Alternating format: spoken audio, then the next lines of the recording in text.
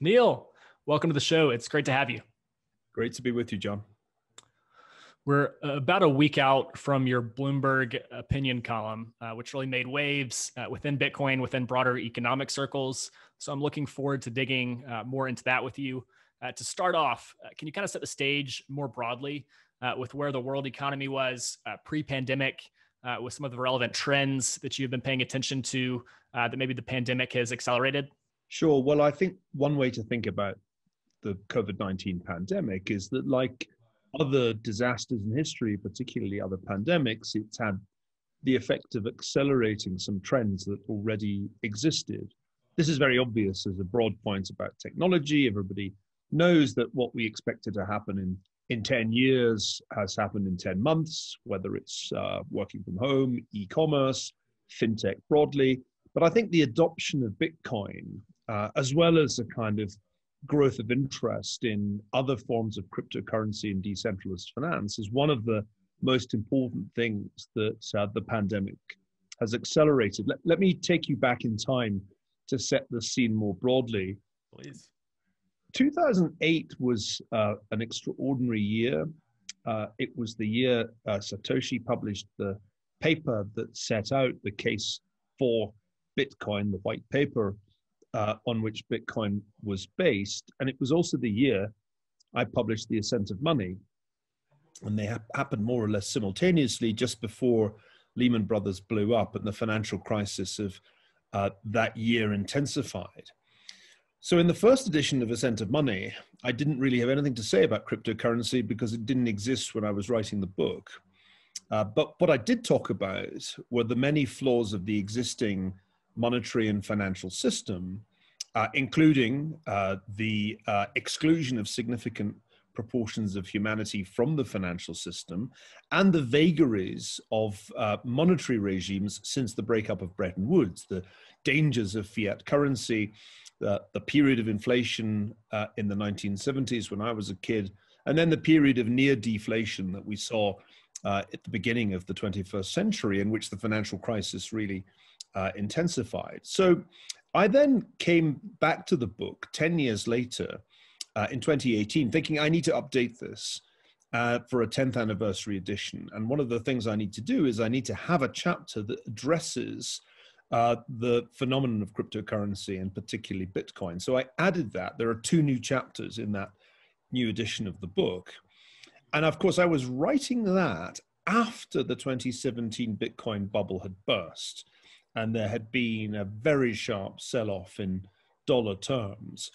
At that point in 2018, it was very fashionable to say, crypto is finished, Bitcoin is, quote, shitcoin. That was my old friend Nouriel Roubini's take. It was all going to zero and it was the scam of the century. But I wasn't persuaded by that argument. And so in the updated Ascent of Money, I say that Bitcoin is not going away and crypto is not going away. They are part of a financial revolution that is actually just getting going. If you think about the 10 years after the financial crisis, much energy went into patching up the old system. That was really what regulators and legislators and bankers were preoccupied with.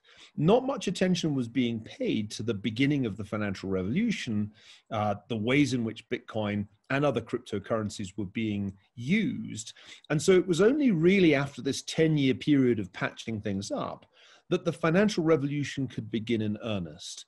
And I think we're seeing in 2020 that that financial revolution has already brought all kinds of really important innovations. And I think those innovations are here to stay. And I also think we'll see more in the coming years. So that in effect, the 10 years after 2018 will be much more financially revolutionary than the 10 years before, when all energies were going into patching up a system that had almost collapsed in 2008, 2009.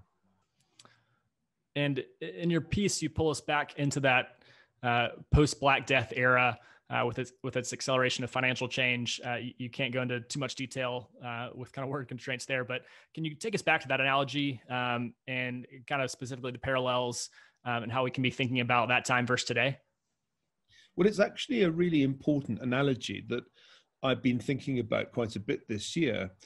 a lot of my energy this year went into thinking about the pandemic and trying to put it in historical perspective. I've written a new book that will come out early next year that does that, entitled Doom, The Politics of Catastrophe.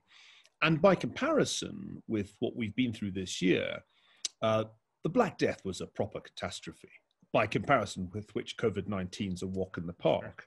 The Black Death swept across Eurasia and devastated the highly networked societies of Western Europe, reducing populations by between a third and a half.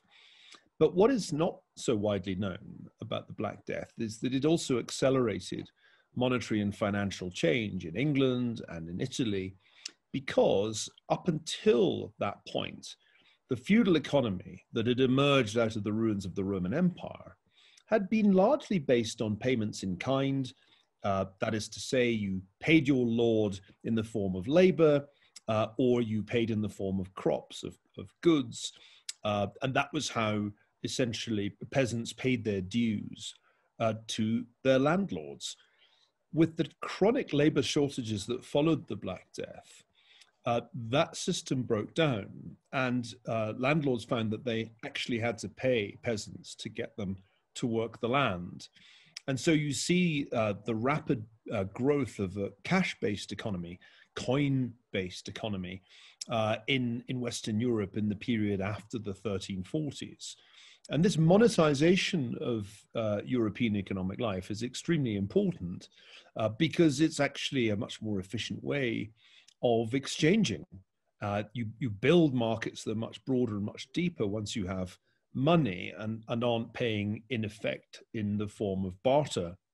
So I hypothesized in that Bloomberg piece that we're undergoing something similar, where the disruption caused by the new pathogen SARS-CoV-2 and the disease COVID-19 are having a similar transformative effect in the realm of money. Not on the same scale, because as I said, the Black Death was a vastly bigger disaster, but in a similar way, things that were happening suddenly begin to happen much faster. Bitcoin has become a much more legitimate form of asset, a digital asset, in the eyes of investors who previously were somewhat aloof. And one of the things I talk about in the piece is this adoption of Bitcoin by superstar investors like Stan Druckenmiller, or admissions by superstar investors like Ray Dalio that they don't really understand why Bitcoin is doing what it's doing. So I think the crisis of 2020 has accelerated financial history and propelled Bitcoin from that slightly shadowy place that it was in after the bubble burst in 2017, 2018, into this new kind of monetary respectability or financial respectability. And I think that's really important, because one of the arguments I made in the second edition of Ascent of Money was that at the very least, Bitcoin was going to prove itself as a kind of digital gold, something that you would put in your portfolio as a hedge against adverse events. And what made it attractive was it didn't behave exactly the same way as gold, or indeed many other assets. And so there was a kind of diversification argument that if, say, every millionaire on the planet held 0.2% of his or her portfolio in the form of Bitcoin, the price ought to be more like $15,000. This was written, remember, back in 2018 in a trough in Bitcoin valuation. Well, we passed 15,000 quite a few weeks ago now, and we're up very close to the highs of 2017, just shy of $20,000. And that's, I think, mainly because of this process of adoption. And notice 0.2% is not a big weighting. In the book, in Ascent of Money, second edition, I suggested you could imagine a world in which 1% of every millionaire's portfolio was held in the form of Bitcoin. And then you were looking at a really much higher price than we see today. So I think that's the story, which I think is not widely understood by those people who are still talking about shitcoin and predicting a kind of crypto apocalypse. They haven't seen that what we're really living through is an adoption process where more and more individuals and institutions say, okay, this is kind of digital gold and we want to have a piece of that. It's a crazy volatile world and who knows what 2021 will bring. Hey, that math checks out. In your book, The Ascent of Money, in the second edition, 2018, kind of bear market time for Bitcoin, it wasn't the most popular opinion to have. At the risk of blowing my own trumpet, the very last page of that new edition in 2018 said that the next crisis would come from China. I didn't specifically say that it would be a pandemic, but I think the key point was that in the wake of the global financial crisis, which had essentially been made in America, the next obvious vulnerability in the global economy was the sheer size of the Chinese economy. And sure enough, beginning right at the start of this year, I saw that this new pathogen in Wuhan was very likely to be the next pandemic, and that proved right. I think my commentary this year on events has been pretty good by simply applying history and saying, look, pandemics often start in China. Don't believe what the Chinese say at the beginning of such an outbreak any more than you believe the Soviets when Chernobyl blew up, and expect the pandemic to be global and to come in multiple waves. All of those were relatively easy inferences from history. But it was surprising to me back in January and February how very few commentators appreciated that we were actually in the opening phase of a global pandemic and that the United States would be hit especially hard by it because it's a very open network society, perfect breeding ground for a new pathogen. That was also right after Davos, where it was something that could have been discussed by this kind of world elite. But you were one of the only people talking about it, talking about the risks at that point. It was strange, John, to be in Davos in mid-January and be entirely surrounded by the global economic and political elite talking about climate change. And I was kind of running around the conference center saying, I take that seriously, but there is this pathogen on its way here in jet planes from Wuhan. And by the way, there are delegates from Wuhan at this conference. Do you realize that this could be a super spreader event? And very, very few people in January appreciated the magnitude of what was happening, showing, I think, how little the elite really understands history. And it is, I think, a sad reflection on the way the world is run that relatively few people with good historical education get to the top. I want to get back to China, but first, you run in circles with kind of some of the most powerful people in finance and government. Davos, obviously. You also moved from the East Coast to Stanford in the last 5 years or so, Harvard to Silicon Valley, which has really kind of become the new headquarters of the Masters of the Universe. In your piece, you mentioned Druckenmiller and Nouriel's recent comments on Bitcoin. Can you share any more about conversations that you've been having kind of in these circles over the last 5 years, how they've evolved, maybe even a side conversation or two that aren't as public? Well, I moved to Stanford 4 years ago for a variety of reasons. I wasn't particularly following the Masters of the Universe from Wall Street to Silicon Valley, but certainly it helped to be there then because I was immediately struck by a similarity. The atmosphere in Silicon Valley in 2016 was quite a lot like the atmosphere in Wall Street before the financial crisis. There was a kind of sense of, well, history doesn't apply to us because we've invented the world anew.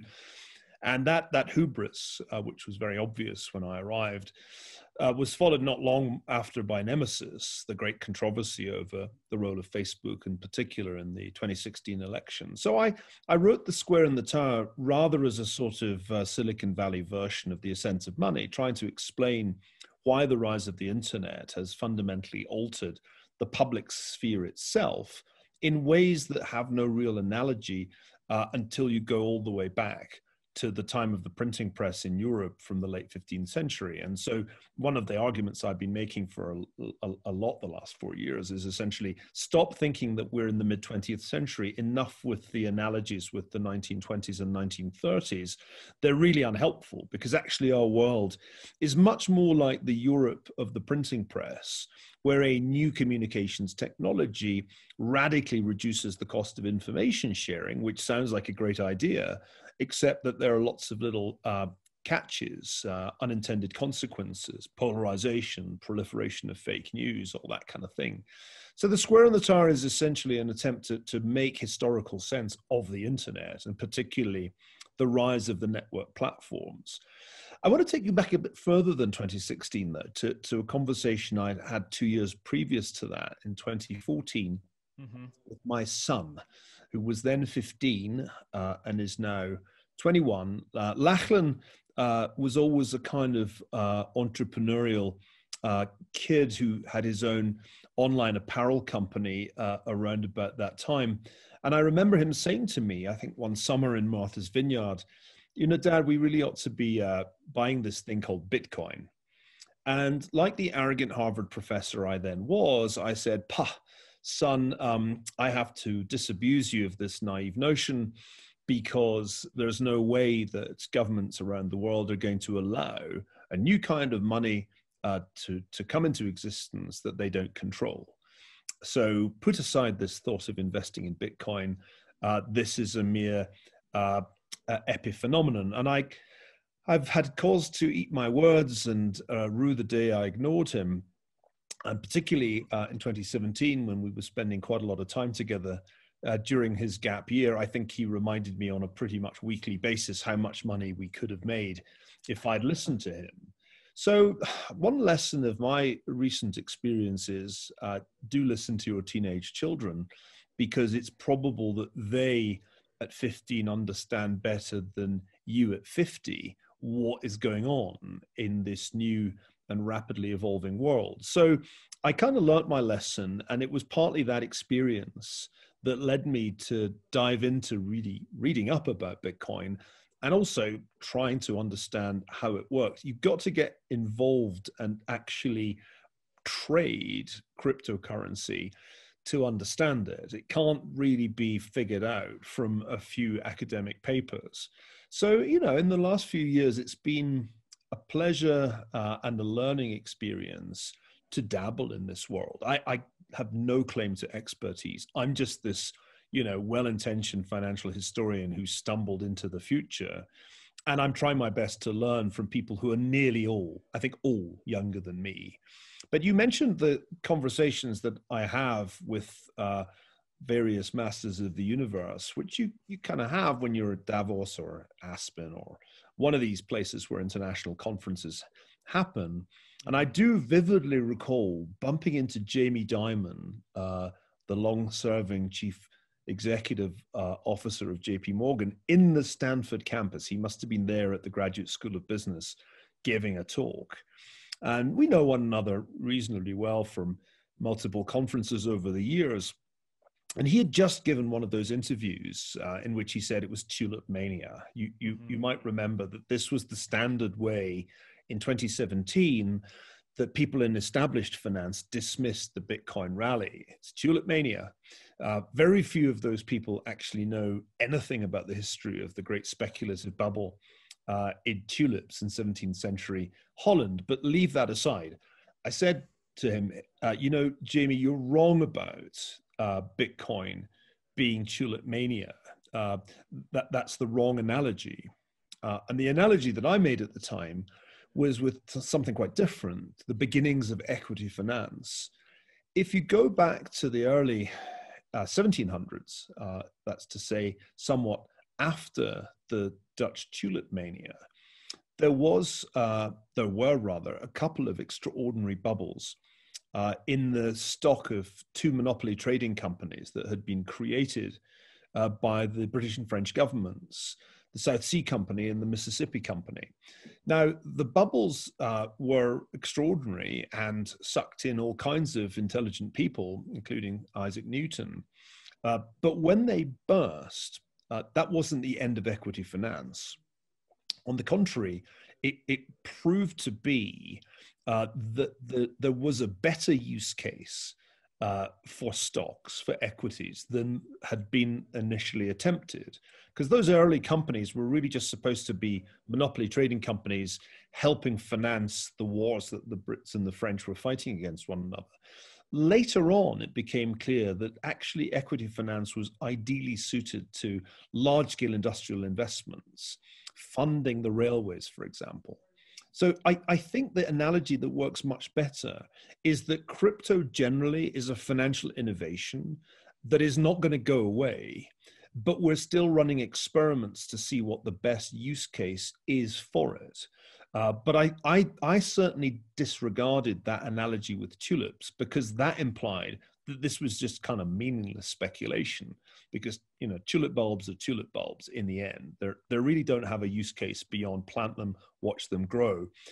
This is different, because cryptocurrency is certainly a way of raising money that is novel. That was the real story of all those coin offerings in 2017. But it's also more than that. I mean, it is a basis for transactions. In the case of Bitcoin, not you pay for your latte with Bitcoin, but transactions on scale.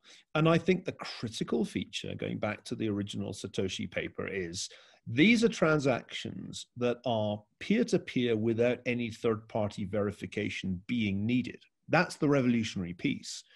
And that means that you can have financial relationships that don't require banks and don't require governments. And that's really, really what makes Bitcoin so interesting, that it creates a possibility for a new kind of payment, and therefore a new kind of asset. Needless to say, blockchain as a broad category of technology has all kinds of potential use cases. And I think we're still experimenting.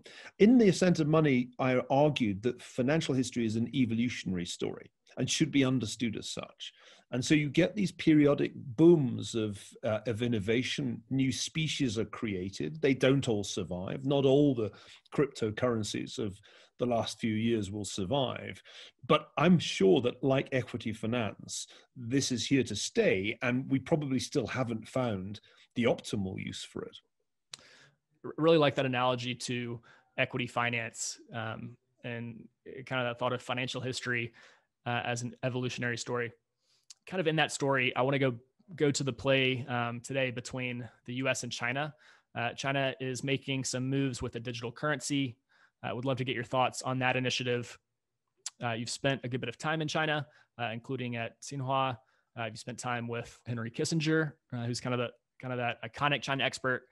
Is it maybe even something that you've discussed with Dr. Kissinger? Well, I certainly talked to Dr. Kissinger often as I'm in the midst of writing his biography, though I think he'd be the first to say that economics is not really his strong suit, and certainly not monetary innovations. What I can say is that clearly China has blazed a trail in the last few years in a couple of quite different domains. The first is electronic payments, because the scale that Alibaba was able to create for its electronic payments platform, and the scale that Tencent's WeChat Pay was able to establish, have no counterparts in the West. PayPal never got, even in relative terms, to this scale. And so China leapt ahead in payments in an amazingly short space of time. And I noticed this because I was going to Beijing every year to teach at Tsinghua, something I haven't been able to do this year. But each year you'd see fewer banknotes, you'd see no credit cards, and each year you'd see more people paying with their phones. And so talking to my Chinese students and colleagues, I was fascinated by the scale of this transformation.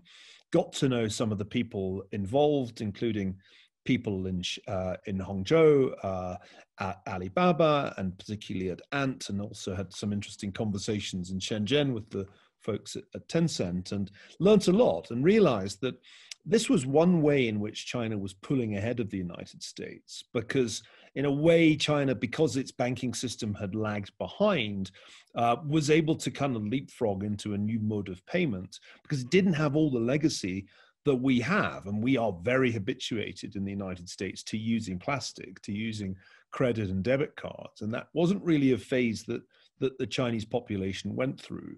So that's part one of the story. Part two of the story is that the People's Bank of China, eager to try to think of ways to increase use of its currency outside China, but also to improve the efficiency of its own policy inside China, came up with the idea that they were going to do some kind of central bank digital currency. And this was being discussed a good deal last year. But I mean, as late as last November, there was still no real clarity about when this was going to happen and how exactly it was going to happen. There really wasn't much detail. And I talked to PBOC people when I was last in China late last year and came away thinking they aren't really ready for prime time. The pandemic changed that, and this is another way in which the pandemic speeds history up.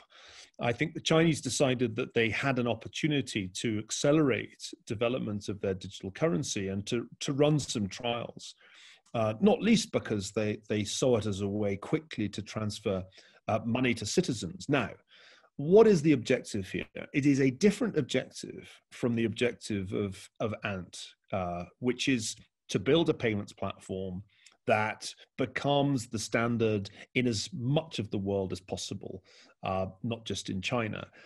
I think that the PBOC and the Communist Party generally have a different priority, which is to have a complete overview of all the transactions going on in China itself.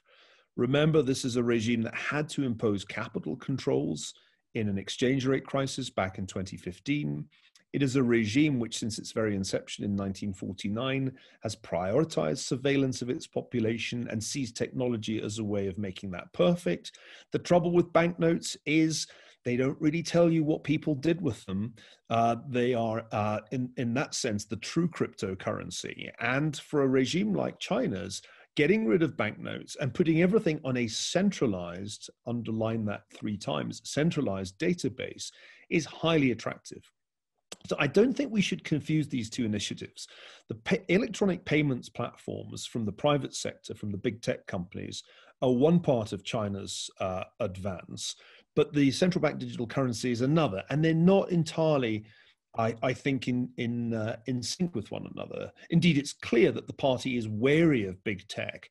That's why the Ant Group IPO got pulled at the last minute, because Jack Ma had pissed off the party and the regulators in China. All that really amounts to a very simple proposition, though. China is ahead of the United States in electronic payments and in terms of digital currency. And the United States has become the financially conservative power. We like, or at least the US Treasury and the Federal Reserve like, the world the way it is, where the dollar is the reserve currency. It's a fiat currency produced by the Federal Reserve and the American banking system. There is no constraint on that. As long as the world wants dollars, the US government has a seemingly limitless borrowing capacity. And crucially, because the US dominates a dollar-based payment system, it can apply financial sanctions very readily by threatening to cut people out of the SWIFT international interbank payment system. So we like that system. It is very, very helpful from the vantage point of wielding American power. But as I have been saying to people in Washington for what feels like the last 2 years, that is a strategy for obsolescence. You are clinging to 1970s technology, and you are missing out on the financial revolution that's happening almost everywhere else. I mean, it's not just that China's ahead. Sometimes I think South America is ahead of North America in fintech. And we are kind of sitting there saying, don't change the system. It suits us too well. And the rest of the world is obviously incentivized to change the system, because as long as the US dominates payments, the US is able to wield financial sanctions at very low cost, and every country just about has to jump. So I think that's the kind of geopolitical story here. In the context of Cold War II, fintech and particularly monetary innovation are really important because they're one of the ways that I think China has actually pulled ahead. Important themes and developments, certainly. I think it's helpful to break up thinking about that kind of between fast payments and kind of the surveillance use case. From that context, bringing it back to the US, in your Bloomberg piece, you lay it out as an opportunity for the incoming Biden administration. Not to copy what China's doing, not to try to play catch up on the digital front, kind of on the existing infrastructures, but to integrate Bitcoin.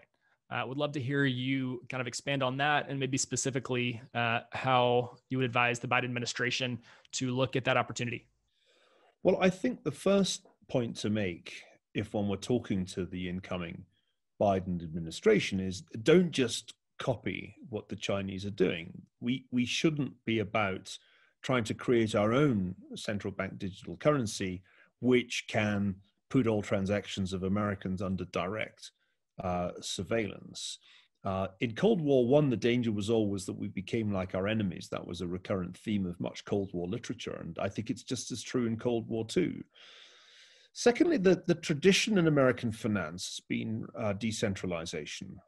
The American banking system, even today, after the concentration we've seen in the last 10 years, is still a more decentralized system than Canada's or most European banking systems, where a very few big banks dominate the landscape.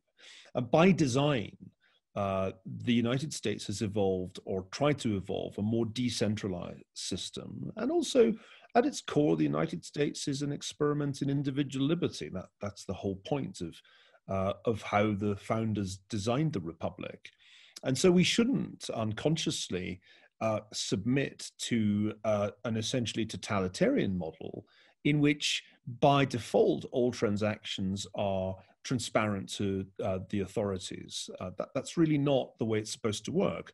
The way it's supposed to work in a free society is that if we are engaged in law-abiding activities, then we should have privacy. It's none of the state's business. And the state should only really be able to stick its nose into our financial affairs if there is reasonable reason to think that something nefarious is going on. So why reinvent the wheel? We actually now have in Bitcoin a system of blockchain-based payments that has stood the test of more than 10 years, which is handling a rising volume of transactions, a smaller and smaller share of which are illicit, because actually Bitcoin's not very good for criminal activity.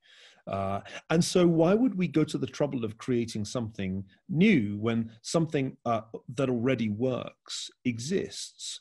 As I said earlier, there are some interesting resemblances between Bitcoin and gold. And Bitcoin isn't handy for small transactions any more than gold was. What did gold do? Well, in the period from the later 17th century until 1971, it became the anchor for an international monetary system that was notable for its lack of inflation, and that was the gold standard. And the thought that I was playing with at the end of that Bloomberg Opinion piece was, well, maybe we should think of Bitcoin as a new kind of reserve asset, one that we can depend on not to be debased because it's programmed not to be inflated. It's fixed. That's the point about being something that is in finite supply in a world of overabundance, which is characteristic of the internet. And Bitcoin has this sovereignty. That's a term I owe to my good friend Wences Casares, one of the great Bitcoin investors, who's taught me a lot since we became friends a couple of years ago. Now, sovereignty is a relative concept. There really is no absolute sovereignty in an international system, as, by the way, my fellow Brits are going to discover after Brexit. But relative sovereignty is still a pretty attractive thing. Compared with Chinese payments platforms or the central bank digital currency, which are not sovereign at all, they're entirely under the control of the Chinese Communist Party, Bitcoin gives us at least some autonomy, so that if the IRS wants to see my my Bitcoin holdings, if it wants to go to Coinbase and demand disclosure, it's not that easy. They actually have to go to court. So I think that relative sovereignty is an extremely important feature. So my hypothesis is, does Bitcoin have a future as a reserve asset? Some companies are already clearly thinking that way. And I wonder if ultimately there's a way to make that a feature and not just some bug in the international or at least in the US system. At the same time, of course, and we haven't talked about it, there's Libra. Now, a little anecdote here. When I first got to know Wences Casares, I was actually giving a talk at a birthday party of his at the invitation of his friend Mickey Malka. And this was before Libra had been unveiled. And I gave a talk about what I saw as the future of money. And one of the things I said in that talk was, for heaven's sake, the one thing we must not do is allow one of the big tech companies, especially not Facebook, to create a digital currency. And the room was full of insiders who knew, and I didn't know, that was exactly what was going to happen. Now, Libra, I think, started with all kinds of problems, mostly arising from Facebook's compromised reputation post-2016. And my own sense is that Libra is going to be far more a target of regulators, and that's already very clear from recent statements, not least by the German finance minister, than Bitcoin. So if you ask me, which would I like to see as the standard 5 years from now in a Western system of finance, or at least an American system of finance that is characterized by decentralization and relative privacy, then I'd probably go with Bitcoin over Libra, but not least because Bitcoin's been around for 10 plus years and Libra is still somewhere around the launchpad after multiple redesigns. So yeah, that's how I was thinking. It's a little bit early to know quite how this works. Because everything hinges in the end on regulators and legislators. And as I've come to realize over the last few years, since I tried to write and talk about these issues, they are by and large not well informed and instinctively suspicious of any kind of innovation. And I think the great tension at the moment in the world is between the smart investors, the Druckenmillers who want to adopt Bitcoin and start to think of it as not just a security, but a distinctive kind of digital gold. And on the other side, regulators whose knee-jerk response is, as the German finance minister Olaf Scholz said this week, that we must do nothing to compromise the state's monopoly on money. Now, whenever governments say the words monopoly and money in the same sentence, I do think of monopoly money.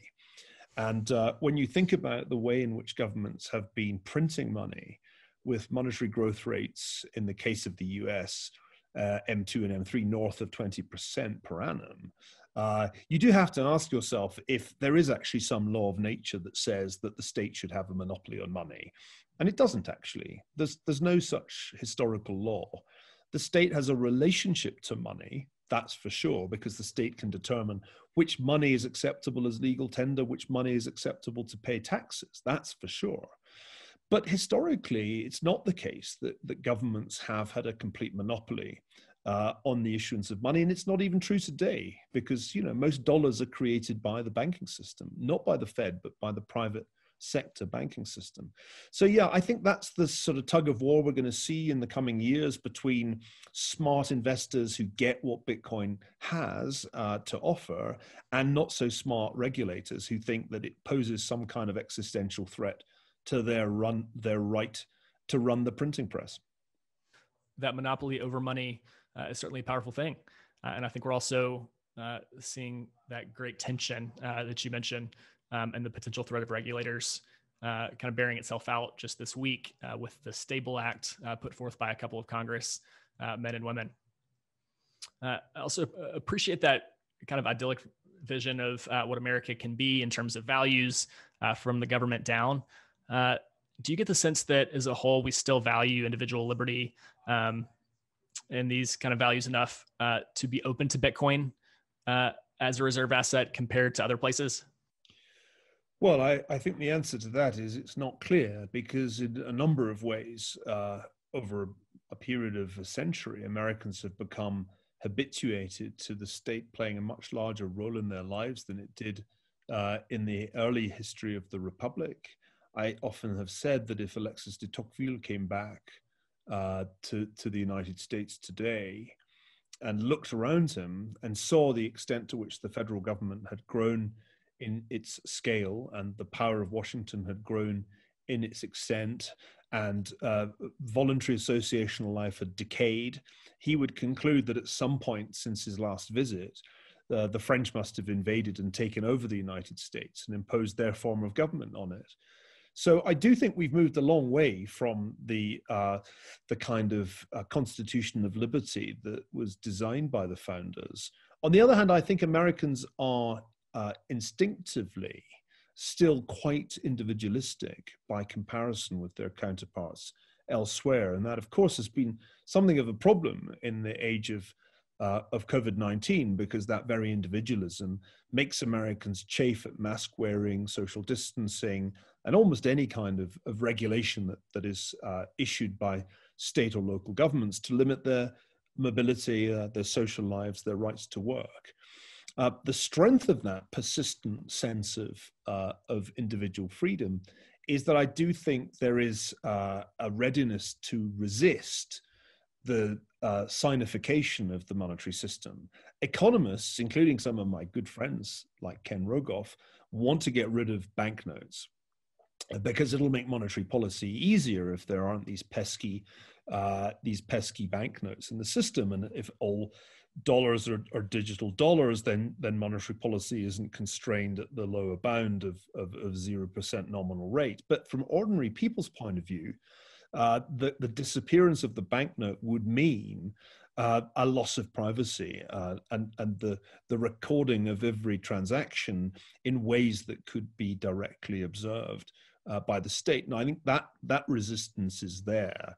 We're not going to get rid of cash as quickly as other societies. But the next leap, I think, that Americans need to make is to realize that there are other forms of payment besides dollar bills that can give you that privacy as well as security that you're looking for. And that's the beauty of blockchain. My friend Peter Thiel very shrewdly and brilliantly observed a couple of years ago, artificial intelligence is communist, crypto is libertarian or capitalist. Great aphorism, which I've been reminded of this year.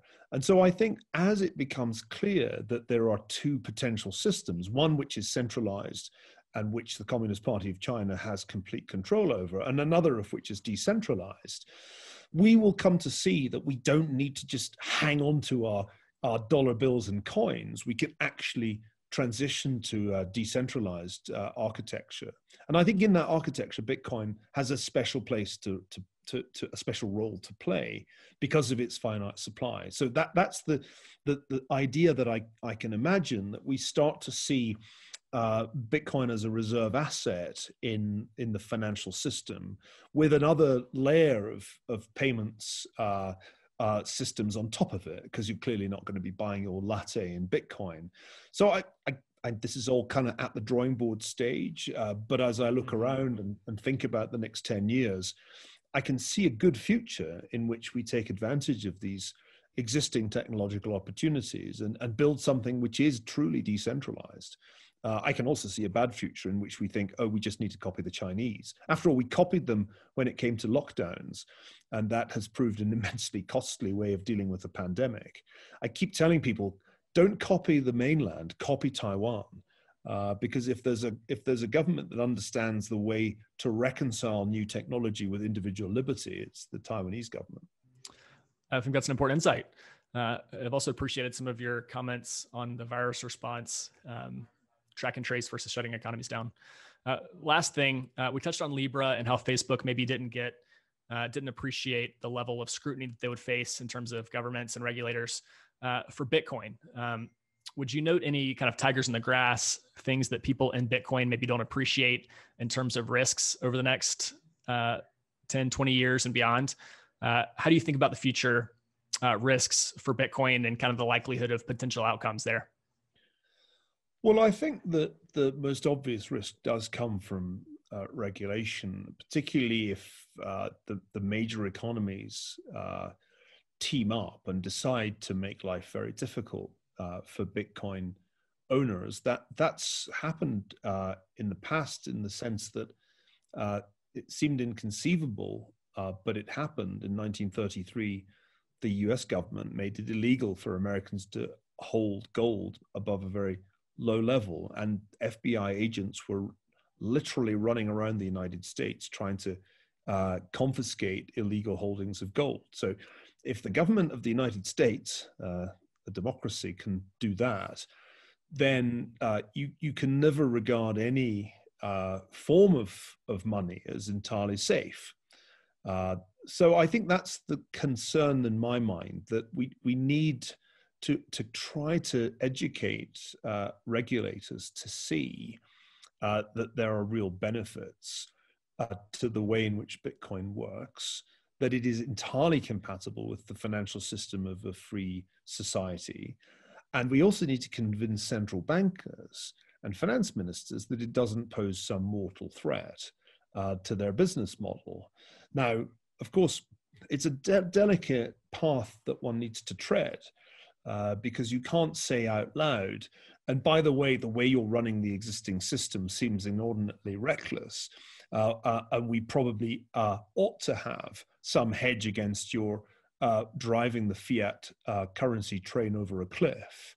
But I think that's the key risk. There are a bunch of technical issues that we could get into with respect, for example, to concentration of mining, but I've kind of receded a little bit or reduced a little bit my anxiety on that score. The scenario that the Chinese control all the mining and then ultimately control the system, I think that's less of a nightmare scenario than it was when I was writing the new edition of the Ascent of Money a couple of years ago. So I think this is mainly about the education of legislators, regulators, and central bankers. And that's a challenge that I think is going to call for more than just a few proponents. Bitcoin has an amazing ecosystem of publicity and of discussion. There's no topic that I write about that gets as much traction as this. Interesting. And you are part of it.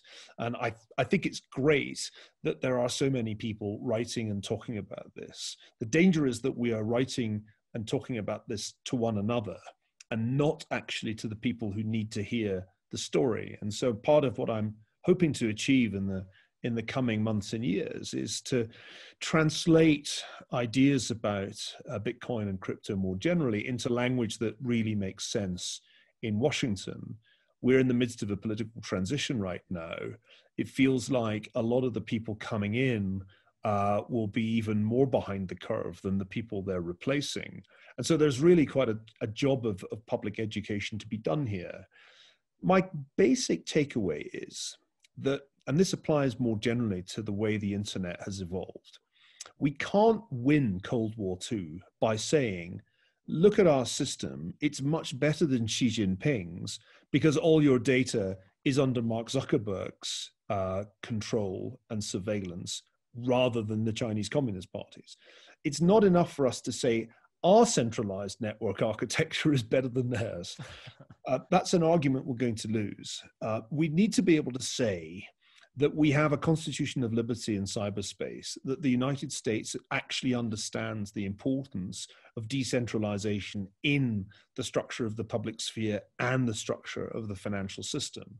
And we, I think, have to work out collectively what that looks like and how in practice we can integrate the existing world of financial institutions and the new world of blockchain-based payments and in a way that genuinely upholds that sacred principle of American life, which is individual liberty. So that's the project. And I think we still have a lot of work to do to work that out and then to sell it to the people who make the decisions in Washington. Your final takeaway there really does sum things up nicely. Would, of course, agree with you that this is a worthwhile project. And it's great to have you thinking about it and doing some work around it already. Niall, thanks for your time.